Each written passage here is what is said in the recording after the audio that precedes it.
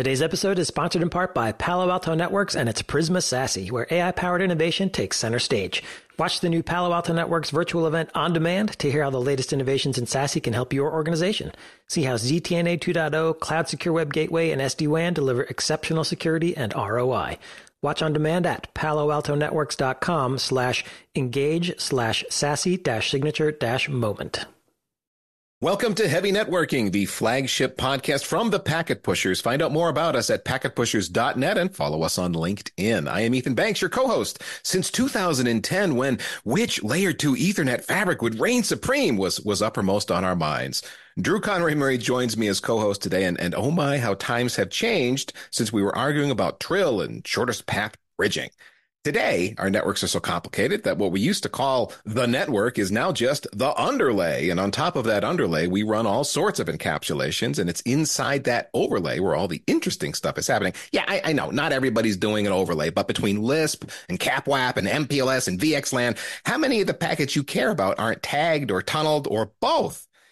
It's inside of that complexity you'll find the problem for modern network architects and engineers, because for years we have gotten away with cowboy engineering, right? Make it work, whatever it takes, just get it done. And we thought of ourselves as heroes, honestly, solving the problems no one else could figure out how to solve, keeping the system running, saving the budget with an ugly hack. It's not stupid if it works, right?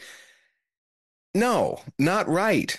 Decades of cowboy heroism means that none of us inheriting each other's networks as we move from company to company know what we're walking into. Every network's a snowflake, not because it needs to be as much as different cowboys put their unique stamp on it. It's time network engineering grows up. We need a standard way of building networks. We will never successfully automate our networks until we have a standard approach. Our guest today is Scott Robohn, co-founder of the Network Automation Forum. And while Scott doesn't have all the answers to the problems I've raised here, and as he added to my intro, who does? Well, he has done some hard thinking about a framework that might help us all make some progress. And Scott calls his framework Total Network Operations. Scott, welcome to Heavy Networking. Before we get into Total Network Operations, man, you are the co-organizer, co-founder of the Network Automation Forum AutoCon Zero event. So why don't you catch us up on AutoCon for 2024? What events are planned? Great to be here with both of you. And why, of course, I'd love to talk about NAF. Thank you very much. We have a lot of good stuff brewing right now. Depending on when this airs, there'll probably be a lot more detail out there. But what's in the works right now as a recording, we are in the throes of planning our next event, AutoCon 1 in Amsterdam. Those details should come out before the end of February. We are also planning on the next U.S. event, AutoCon 2. That'll be in November, likely in the Denver area again. We are looking at offering training at both of the events, and we're having some really interesting conversations with the slate of training items that we can pull together for the Amsterdam event. The enthusiasm is high, and the content, I think, is just going to be great. We're also considering a slate of projects that we can do outside of the events, in between the events, and supporting the community for network automation in general. We're looking at things like smaller local meetups, other things we're prioritizing in terms of what kind of framework documents we think the community wants to put effort into, and so forth. So no lack of activity. For Chris Gruneman and I, it's really about prioritizing things that we think are going to support the network automation community the best. Now, when you say smaller meetups, you're talking about like NAF-sponsored automation-related meetups? Correct. Really taking off from part of the challenge that John Willis gave at the November 2023 AutoCon Zero, where he talked about how the DevOps days took off and how they were intentionally smaller and hyper-local, to use my term. I don't think he used that word, but a little more self-directed as well. Not every local group would need to look exactly the same. They could pursue content and activities that were most helpful to that local group. Okay, and then let's drill into AutoCon 1 for just a minute. That you said Amsterdam, that's going to be at the end of May 2024. And right now, registration is open. Correct. Yes, as of today or late last week. Super early bird registration is out there right now. Yep. And we're already seeing registrations come in. Now, how many are you expecting to show up for this event? So that's always a fun question to answer. You know, let's just say everything I'm about to say are educated guesses, perhaps interpreting the word educated a little liberally. Uh, we each set 200 as a goal for Denver last year, and we got over 340. So we were Yep. pleasantly surprised. My gut is I think we're going to see around 300 for Amsterdam. Again, TBD. We'll know more as registrations start up, and there is a hockey stick effect. Sorry for those of you who are not hockey fans, but that up and to the right, the closer you get to the actual event date is a real thing. We observe that with Denver. Yeah. And I'll just say, if you're, planning out your time away from work, your travel budget, your event budget, I would highly recommend Network Automation Forum. Ethan and I had the opportunity to attend the first one in Denver in 2023. And that feeling of excitement, that feeling of community, aside from all of the great talks and content that were there, really just was inspiring, frankly. So if you are interested in automation, if you feel like you're the only person in your organization doing automation, and maybe the only person at all doing automation, this is a great place to come and meet like-minded folks and have those conversations and make those connections that will really make a difference for you. Yeah, it wasn't just people getting together to talk about stuff. It had a sense of occasion, and we need to get our heads together and solve some problems. So it felt like something is happening here, and we're a part of a thing that we're going to change things. Things are going to be different now because of the number of people who are getting together trying to solve the problem. It's a very different sort of event in that sense. I think we had the same feeling working up to it, right? It's not that Chris and I created anything. We tapped into something that already existed. And it was all around that hunger to really get better grounding in how do we accelerate network automation in my network and in the industry. Well, all right, Scott, thank you for catching us up on the AutoCon events for this year from the Network Automation Forum. And if you're interested in registering for one of those events, networkautomation.forum, you can find it all there. But let's move on to total network operations, Scott, which sounds very total network operation sounds very serious. So give us the elevator pitch around this idea. Well, first of all, I'm not in marketing, and you could probably tell that, right? Maybe this isn't the best thing to call it, but it made sense to me. And you'll hear me abbreviate that as TNOPS. Because I want to be cool and I want to have my own catchphrase out in the industry. No, really, it's because I'm lazy. TNOPS is really based on two basic ideas. We really need to encourage a holistic view of network operations across all the tech silos that are involved in it. And we need to have intentional evaluation of new tech and tools for operations. So number one, systems thinking. Number two, take time to look at new tools as they come out. So when you say holistic view of network operations, can you drill into that a little bit more? Are you talking about holistically being data center, campus, WAN, cloud, et cetera, or something else? So something else, and I'll lay it out this way. I think there are some well-defined buckets of tools and tech that we use in any operations context. We talk a lot about automation, and there's some roots here in automation that have led me to this. We'll come back to that. But automation, I would say, is one bucket of technologies and tooling. But my automation tools need to work with my observability and visibility tools. Mm-hmm. And they also need to work with whatever I'm doing from an AI context. And maybe there's AI embedded within those other buckets. They also need to work with what am I doing for collaboration? Do I use Jira? Do I want things to go to Slack immediately? How do I coordinate all of these things with my optical layer? How do I coordinate all these things with network security? So we tend to have subject matter expertise that really, really focuses in really close on each of those silos, including the network infrastructure itself, right? I could be an EOS jockey or a Junos jockey or an iOS jockey and so forth. Everything is highly intertwined, to quote the Whole Earth catalog from a long time ago. And, the silos need to have permeable membranes. Right. There's got to be osmosis. There's got to be the ability to see what's happening across those silos. And I'd cap that all off with quite literally, what am I doing here? And how does it tie to business objectives or mission objectives, especially if you're in a military context? There's got to be tie off of requirements from the tools I pick, the processes I wrap around them, to what am I trying to do from a business perspective. I love that you hooked in the business perspective because sometimes we forget that we lose the forest for the trees in that it's all about keeping things up and running. But why?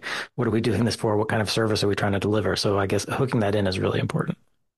Yeah, I probably the unfair example I use is who here was involved in establishing a business case for segment routing?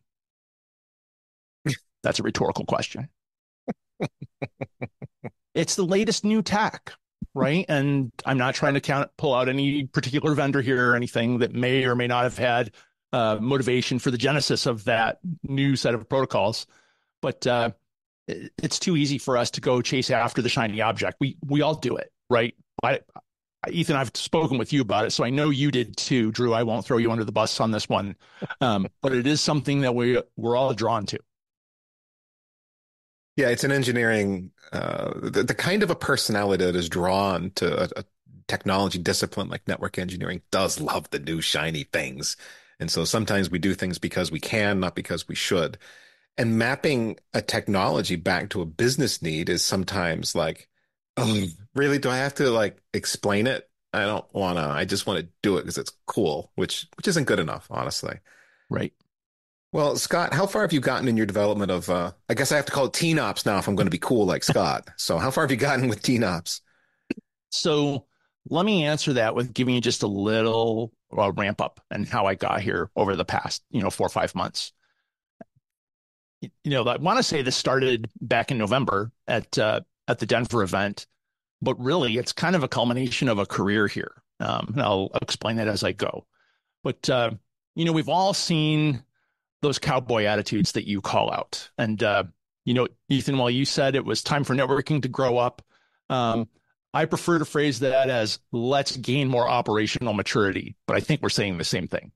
And perhaps yes. you can accuse me of being, the politician in me coming out. I'm sorry about that. Just to put a little more polish on that statement, it's not the way you put it goes to another thing that's been kicking around with network engineers for a long time. Can we really call ourselves engineers? Because a civil engineer or a structural engineer, other kinds of engineers have very rigid certifications before they're allowed to call themselves such. And yet we can call ourselves network engineers and it's a job title without any formal training of any sort required necessarily. So I think this is related to that idea as well. Yeah, you're spot on. And, it goes back to the speed at which the internet developed and grew up, in the mid 90s into the late 90s, just as things were taking off like a rocket. And your mom got an email address, and then your grandmother got an email address. And then all of a sudden people could actually put their credit card into a browser if they were brave enough to do so. As commercialization took off, how did we keep up with the growth? We rewarded people who did, right? And if you didn't need any pedigree, didn't matter what kind of piece of paper you had from college or not have one, as long as you could do, you were gainfully employed in building out that infrastructure. And on one hand, that was awesome and powerful and incredible. On the other hand, it leaves us with long-term behaviors that we might want to take a look at, right? Cowboy behavior. I'm building a slide deck on this, and I went and found my favorite John McClane picture from Die Hard. That's kind of the ultimate cowboy, right? I won't quote anything that's not PG from that.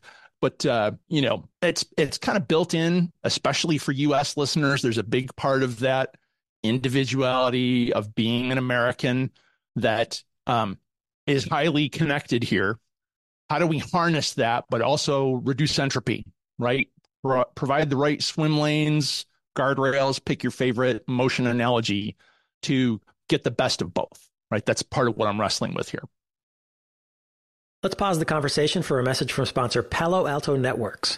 2023 is a year when companies are going to need to do more with less. As businesses grapple with economic uncertainty, it's more critical than ever to consolidate fragmented security and networking solutions to reduce operational complexity and costs. Palo Alto Networks has a new virtual event on its Prisma SASE, where AI-powered innovation takes center stage. You can watch this event on demand and see how ZTNA 2.0, Cloud Secure Web Gateways, and SD-WAN deliver exceptional security and ROI. Hear how the latest innovations in SASE can help your organization automate costly and complex IT operations with AI-powered digital experience management, connect and secure branch offices and the hybrid workforce with SD-WAN, ZTNA 2.0, and cloud secure web gateways, and unlock better ROI through consolidation of point solutions with Prisma SASE. Watch this event on demand at paloaltonetworks.com/engage/SASE-signature-moment. That's paloaltonetworks.com/engage/SASE-signature-moment. And now back to the podcast. Are you this TNOps idea with that ops word in there makes me think about DevOps, which was in some ways a similar attempt to bring some maturity, some practices, some standards to the integration between developers and operations. Are you borrowing from those notions? Is that where you're getting your inspiration, or is there somewhere else this is coming from? So that plus, and it's a great question. So I think one of the things that I and other folks in networking for years have tried to square up is how DevOps applies to networking. And at the highest level, there's a lot of it that makes sense and applies. And there are key pieces of it that don't. There's the physical restriction of physical networking equipment and the laws of physics. These ports plug in to these cables here in time and space. I don't have a virtual dev environment that I can clone and turn it into a test environment and then push that into production. That analogy doesn't hold up with network operations. So part of what I'm trying to do is going back to some first principles that maybe let us take some of the things that fed into DevOps and apply them directly to network engineering and operations without stopping through DevOps, if that makes sense. Without stopping through DevOps, as in, I don't have to fundamentally change everything I'm doing in the way I deliver network services to adopt this framework, you're saying? That's correct. And we can tease that out as we get into some of the, how could I do this a step at a time, right? Yeah. But the motivation and inspiration from this started most recently with listening to John Willis's keynote at AutoCon 0, where he challenged the audience to think outside your disciplines, right? That's kind of what got me moving on the different silos, the different tech disciplines within network operations. Read outside your field. And that's good general advice. And I started doing it here. And one of the things it led me to was a luminary from the manufacturing world from the 30s into the 80s, a guy by the name of W. Edwards Deming. Does that ring a bell for either of you? Heard the name, yeah.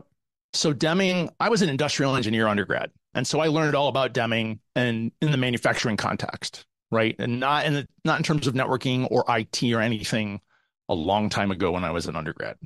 We won't call it out any dates here, but you can read LinkedIn and you can figure that out if you'd like to. So, and the main thing I took away from my undergraduate education was manufacturing in the US is probably not a great place to place my bets. So I've said, I don't want to be a manufacturing engineer. From there, I kind of got bit by the networking bug and just went off on that track and forgot most of my industrial engineering, systems engineering type background. Willis does a great job of saying, look, everything that Deming was talking about from a manufacturing improvement context fed right into DevOps. And I won't take away any thunder from, Willis and his book on Deming or some of the other books that are out there that tie these things together. The Phoenix Project. Are you familiar with that at all? I read that right after I read Willis's book. I thought the idea of a novel about IT operations was goofy. And it actually really grabbed me. I thought it was very well done. I highly recommend it to anybody. The only thing I didn't like about it was that there's a character that's a board member who is essentially Yoda throughout the whole book. And he asks all these veiled questions in very indirect ways. And like you can read where the guy is going. Why can't we just be more direct about this? Sorry, editorial opinion unsolicited there. The Phoenix Project is a great book, and it really helped me tie some of these things together. So, with Willis's encouragement to read more, encouraging me to revisit some of the things from Deming and what he did going over to Japan to help Japanese manufacturing and manufacturing quality skyrocket really got me thinking about, okay, how does this connect to DevOps? And then, well, how do I apply it more directly to network operations and engineering? Getting around that other cultural issue that we've talked about. I'm not a programmer. If I wanted to be a programmer, I would have got a comp sci degree. Right. And if you shove this at network engineers and say, well, you just need to apply DevOps to networking, I think you turn some people off that you don't need to. So this kind of gave me the nudge to say, what if I could stitch it together in a more direct way? Mm-hmm. Yeah, and I think that there is, based on conversations I've had with folks, the notion of having to become a programmer is very off-putting. That's exactly why they didn't get into computer science or application development or wherever. It's because they have an affinity for networking and its intricacies as opposed to writing code. So not wanting to turn them off, I think, is great if you're going to try to bring them into a broader framework about how to rethink what they're doing. And just for the record, I do think the ability to pick up some programming skills in the form of network automation is a real opportunity. It's a good thing. I am not in the I don't want to be a programmer camp personally, but I'm just thinking about a broader audience and what do we really need to be able to move this forward, for the network engineer. So you've got a framework that you've begun. It's not completed yet. You've figured out an approach to make it approachable by the average network engineer, maybe who doesn't want to be involved in software development or coding. Are you far enough along that you want help with TNOPS at this point? And if you do want some help, what does that look like? Yeah, so the short answer to that is yes. Something like this can't be based on one person's opinion or experience, right? So to that point, I've taken this initial, hey, I've got some ideas and I've run them by 8, 9, 10 trusted advisors in the industry. I could drop names, you would know several of them. But the feedback has been really useful so far. I want to amp that up and start getting more formalized about it. I'm going to put together a survey as that next cut to get more scale in what people could provide on this. I want to strike that balance between getting the initial survey perfect versus it taking forever, not letting the perfect be the enemy of the good. And if you know me, I will let the perfect really be the enemy of the good. I need to let go of things much more quickly. So I hope to have that up in the next couple of weeks. And again, by airtime here, I'll be able to publish that. If you can put it in the show notes, that'll be great. So are you looking to, at some point, roll out some kind of TNOPS manifesto? Is that what we should be expecting? Some kind of document that captures these thoughts and ideas and lays out a framework? So manifesto has been used quite I liberally. use that word knowing what I'm getting into. I'm not settled on this, but I've kind of put it as, what if I could create or help a community create what I call a TNOPS field guide? What does it look like? And one of the questions I need to answer, or I need to answer with lots of wise input is, how much do I adapt DevOps to network operations or go around it? So I think there's a lot of overlap. I don't know if it's 35%, if it's 70%.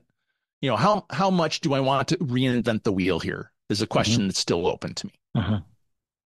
And to facilitate input beyond a survey, I'm thinking about what does community collaboration look like here? I think Slack is a great tool, of choice. A lot of people will say, but Discord. So, I'm thinking through those things, working with Chris on, do we make this inclusive or adjacent to NAF? How we handle those things. So, lots of thought on this. The center of the cookie is still very soft and chewy. Not baked yet. Okay. All right. As you consider the target audience as you're developing TNOPS, is it, in your mind, strictly for network operators as implied by total network operations, or would it be useful for people that are higher up the networking stack, like at the architecture or engineering level? Yeah, definitely the latter. It's absolutely for more than just network operators. In fact, that's kind of the idea, right? On one hand, we're talking about spanning boundaries, right? Again, tying this to business case, tying it to the CFO's office, but also keeping in mind you need to keep usability and maintainability in mind when designing a network. So your folks who are at the architecture level or the engineering level, I think could benefit from having a greater awareness of how is this going to help ops? How is this going to create more resilient network infrastructure? And it's beyond, what will a routing protocol do for me, or some other, hot standby mechanism, or dual hot pairs of services and so forth. That awareness does need to go up the stack, so to speak. But there's also, the idea of operations taking care of themselves, right? Putting aside time to think about how it all connects together and taking deliberate time to look at what new tooling and what new technologies are coming out, controlling our own fate to a certain extent without expecting that all the great fluffy awareness of people further ahead in the design chain embrace this right away. So, okay, so you've explained total network operations as a holistic view of the network and its operations, providing a semi-permeable membrane among silos, which I love that image, and an intentional evaluation of new technologies, new tools. So, what problems are you hoping to address? What comes out of this? What happens? What changes? Well, so I can tell you the fluffy reasons, right? Better network resiliency, lower cost of attaining that resiliency, but also a better operating environment for operations teams and individuals on those operations teams, right? Mm-hmm. I think talking about this with someone recently, I said, when's the last time you met a really well-rested ops person? And there's more to it than just implementing a new operations framework. There's leadership responsibility. People who lead teams need to really have that as a goal, right? How do we make this more livable for the people on the team? I think, Ethan, you and I had this conversation a while back. It comes down to people, doesn't it? I think I'm quoting you on that. And that matters. But at a high level, Drew, that's exactly, I think, what we could get out of this. And there's a conversation here that I think we'll get into at some point where what can I start incrementally versus what do I really need to keep in mind for end goals? And that's always a tricky balance. Well, then flesh this out a little bit. I want to start getting into the specifics of the framework. And you just hit on some of them, but how would adopting TNOPS help network operations teams? Because it's more than just, yes, it's people at the guts of it. And I was thinking, you say, have you ever met a well-rested ops person? It's like, that's an oxymoron. That's not a thing. I spent lots of years in operations carrying the beeper, the Nokia phone or my own phone, the on-call phone and the beeper and the laptop as the case may have been at the time as we were transitioning with stuff. Well-rested wasn't like, I remember getting called at 2 a.m. by my boss and I was so out of it as he calls me. I said, why are you talking to me right now? That was my response. All I could come up with is I was so out of it until the cobweb shook and it's like, okay, we have a network down situation. Got it. Let's go. Sorry. Well, those issues aside, that kind of drama and the real life of network operations, aside from a human perspective, how does adopting TNOPS help teams? Well, if we go back to cowboy behavior, if you just let Joe or Josephine or Jay keep being the person who knocks the problems down without any real intentional behavior of, okay, how do we capture what was done from problem identification through troubleshooting, through resolution, and then documentation, you're going to be stuck in that mode. You're not going to make any progress if you're just relying on those rock stars. And remember, rock stars aren't always that great, right? They destroy hotel rooms and generate large bills. So there isn't always a benefit to being a rock star, although we all like I'm sure Pete Townsend.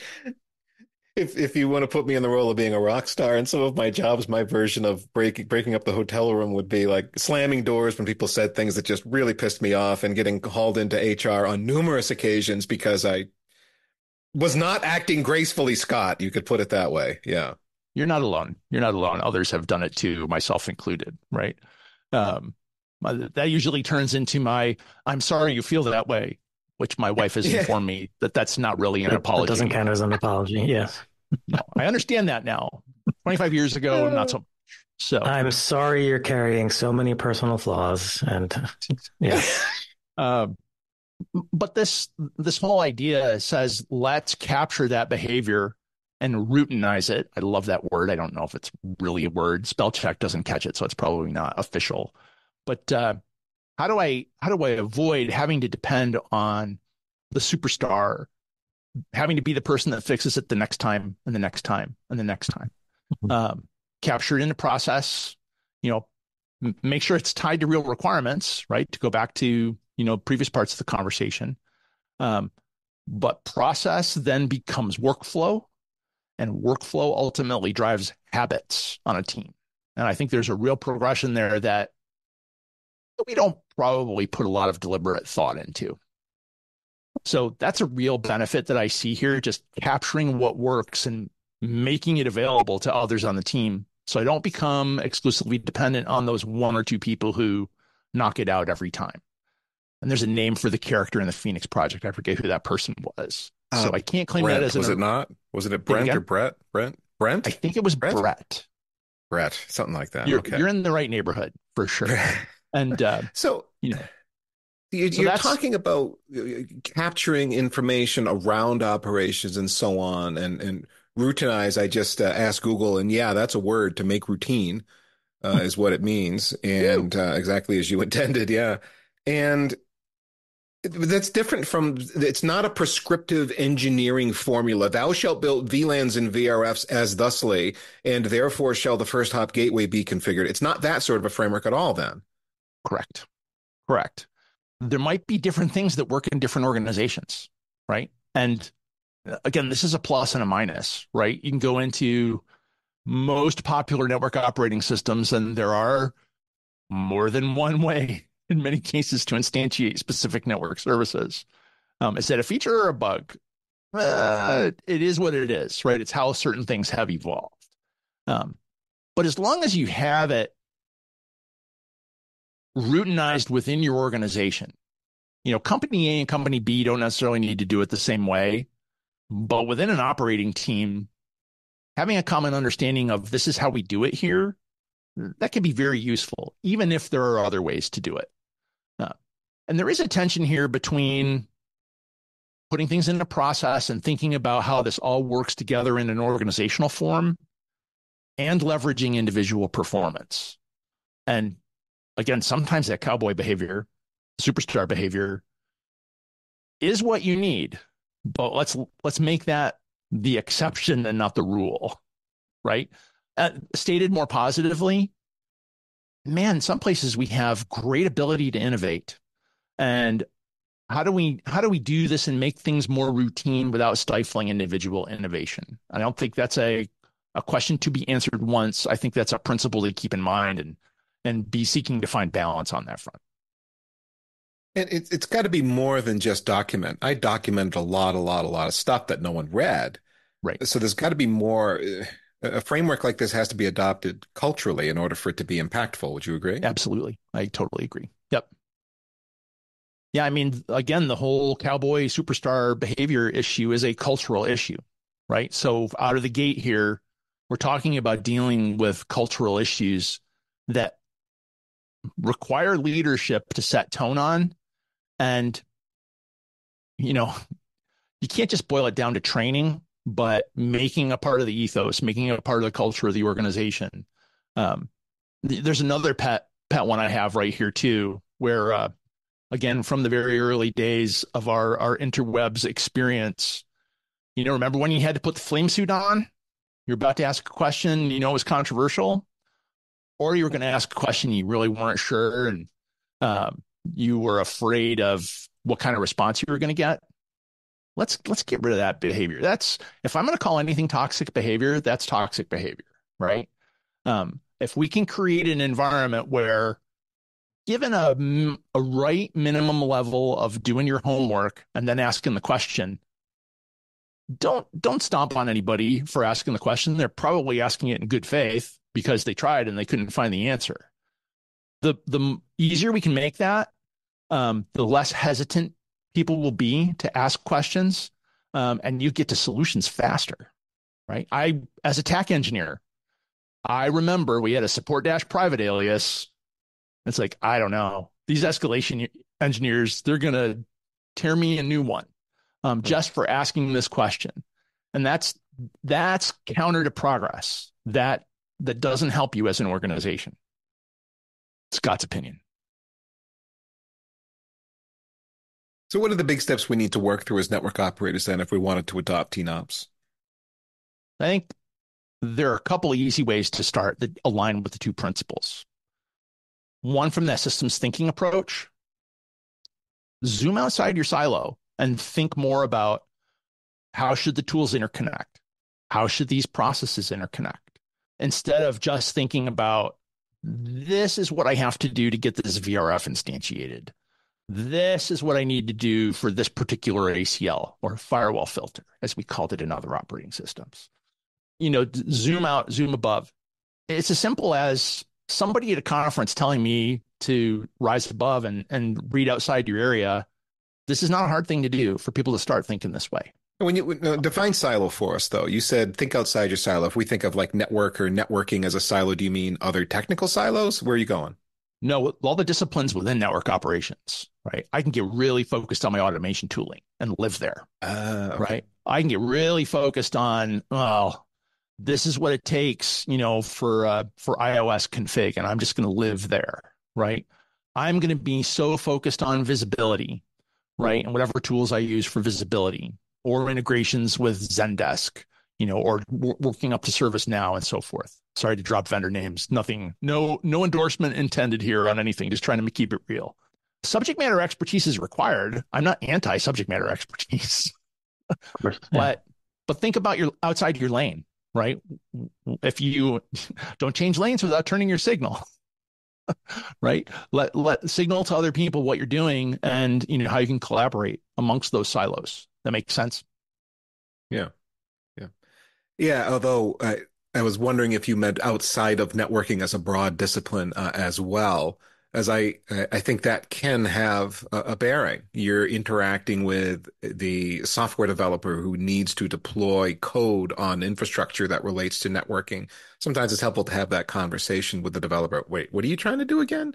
And your networking requirement is what? And the same thing for virtualization and whatever the other tech silos might be, the cloud folks and on and on.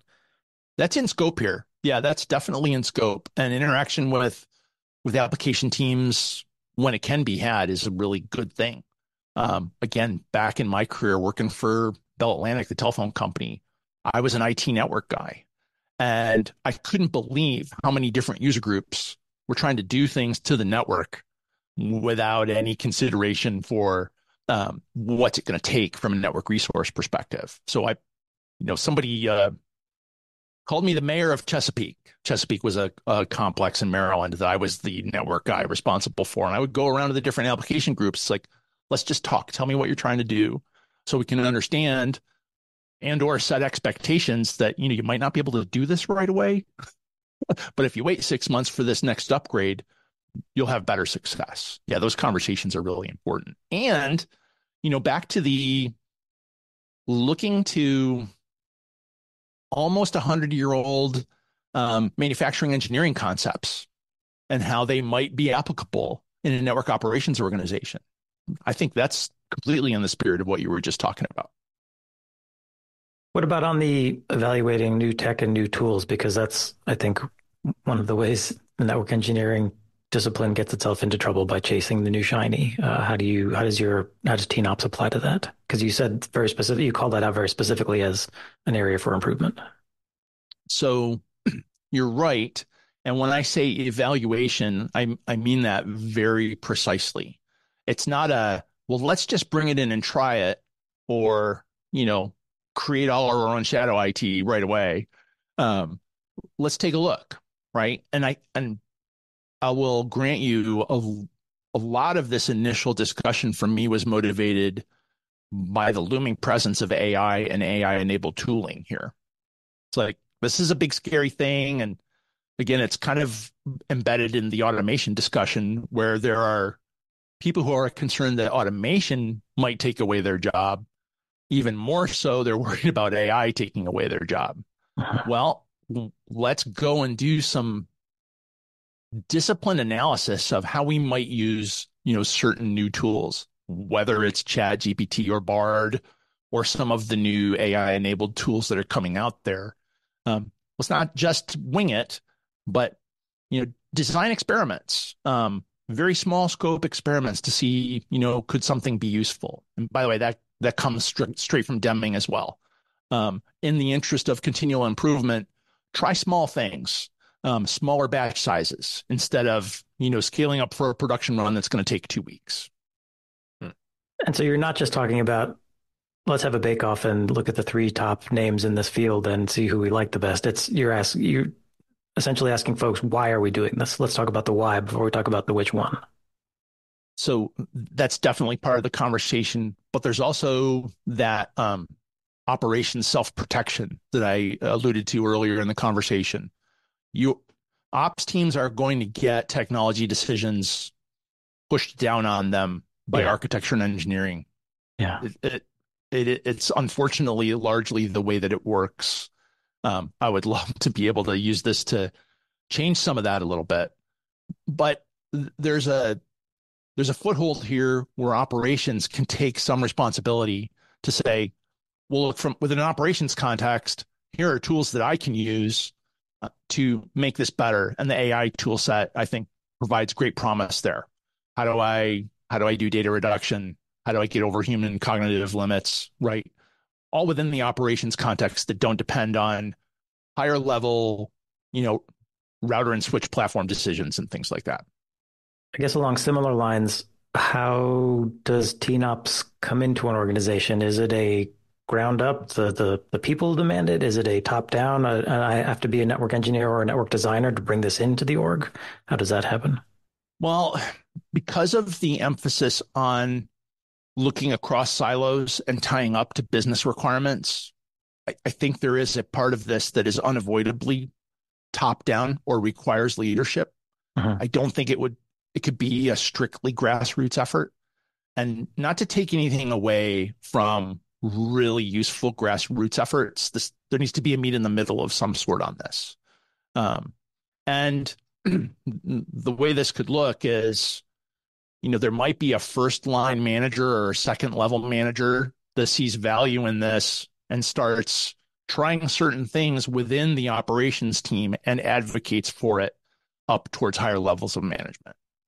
And just like I've talked a lot about in the context of NAF, the importance of building business cases for automation, there should be a business case associated with this too. Again, nobody should just say, we're going to do TNOps without any real analysis and justification. I may have just shot myself in the foot on this, but that's okay. It's the way it should be. Get in, loser. We're doing TNOps. Yeah. And as the leading TNOps consultant, no, maybe the only so far. So, well, can I adopt it incrementally, or is it an all or nothing approach? Great question. So yes and yes. Are there things I can do incrementally? Yeah, not to recycle examples here, but again, you can start thinking about how things are connected, across your ops organization, within the broader organization. That doesn't cost you anything to start thinking about, talking about, having lunch, with somebody from another team that you have questions with. When you offer to pay for lunch, that often helps. That costs nothing to get started. Being more deliberate and evaluating new tech. Most of us love to do that anyway, right? So there's harnessing that, but saying, okay, what should my objectives be for implementing this AI tool, this new visibility tool, et cetera? Putting just a little more rigor around that. Those are no cost ways to get started. However, I am a big fan of begin with the end in mind, from the 7 habits. And I think you'll find immediately you're going to need some structure to figure out where the puck is going so everybody can skate in the same direction. Apologies to anybody who's not a hockey fan. So you can get started, but it's not going to be a random effort or an individual effort for a long time. I think it does need some structure and ways to tie the pieces together. And in terms of cost, it sounds like there's not a cost, like I'm not hiring a consultant, I'm not spending money for this, but there may be cost to my time that I'm putting into this and cost to my reputation on taking a risk with wanting to bring forth a framework or process like this. Yeah, I think you're spot on. The initial cost would largely be in the form of I have to allocate time for this. And whether that's, a person as an organizational leader and people doing individual things, to try and move the ball forward on this. I have thought of the idea of maybe there's a role called an operations architect, where maybe it's a net new person, maybe it's an existing person who just wears that hat, who kind of has responsibility for, what's the big picture? How are automation, orchestration, visibility, collaboration, and other tools responsible for fitting together? I like that. And all of a sudden, I have an irrational desire to have a job with that title. I want to be an operations architect. It sounds amazing. It just made sense, right? When it came out of my fingers. Maybe I need an ops architect. Yeah, it makes sense. And I'm a big fan of Moneyball, right? The movie where you don't need clones of people who have left. You don't have one profile of this is what the best operations engineer looks like. But I know the skills that I need on the team. And again, this is leadership responsibility and knowing your team and figuring out, okay, how do I bring this skill set in and this skill set in? And by the way, that's not always through hiring. That could be through training and opportunity development or development for professional opportunity. Sorry, I'm just totally, let me try that again. Opportunities for professional development. You don't always have to bring people in just to get new skills on the team. And since, one of the principles here is about tying things back to the business, how would I, if I'm thinking about undergoing this TNOPS journey, tie it back to the business owner to say, here's why it's worth taking the time out of my schedule to pursue this? I think there's a question that precedes that. I think there's a conversation around, look, we have a way that we think we can provide more continuity all the way from services that we want to deliver as a company through specific objectives that tie into what's happening in the network.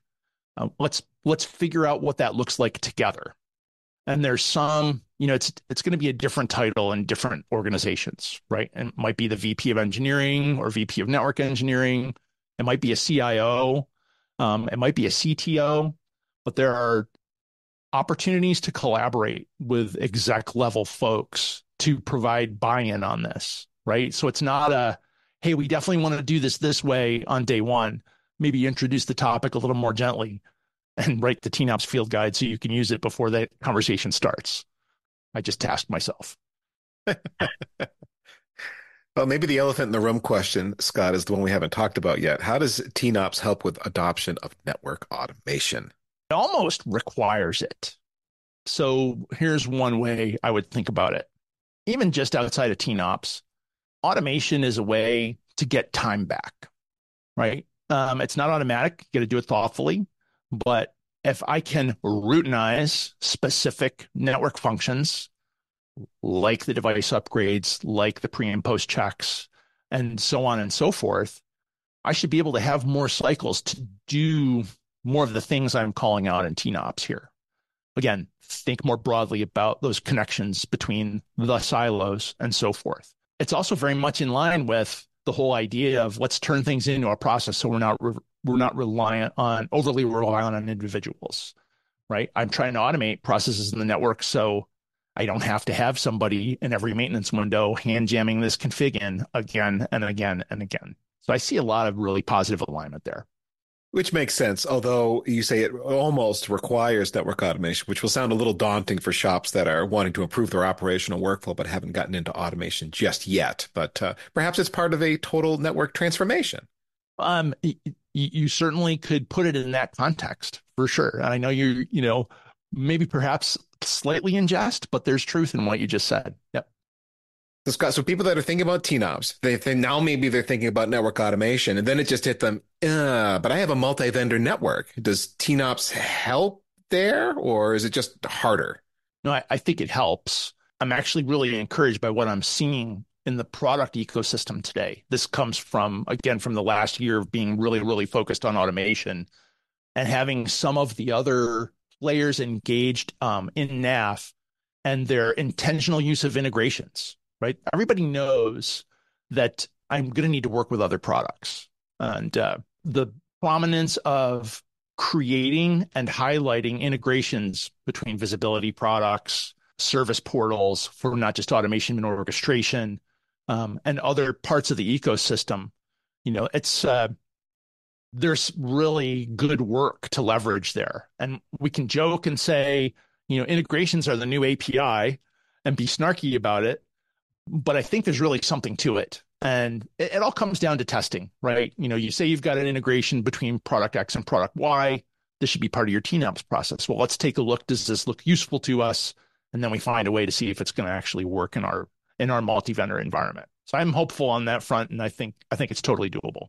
Well, Scott, I love your vision. Total network operations as a framework, a means by which people can think about how they're doing operations and improve network operations. And I also like how you're making the point about automation, that essentially it requires network automation, because automation, it's more than just a convenient script now to automate some routine process you don't want to deal with. It's now a way to deliver network services in a repeatable way that is not error prone and timely, and begin to integrate testing and so on. It's evolved to be so much more over the last few years. And it makes total sense to me with what you're trying to do with TNOps, that network automation is going to become an integral part of that.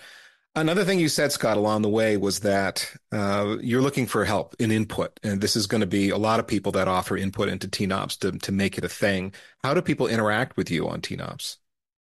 So I would definitely point people to LinkedIn for that primary point of contact. There's both the NAF, the Network Automation Forum page on LinkedIn, and then me personally, my DMs are open. Feel free to drop me a note anytime.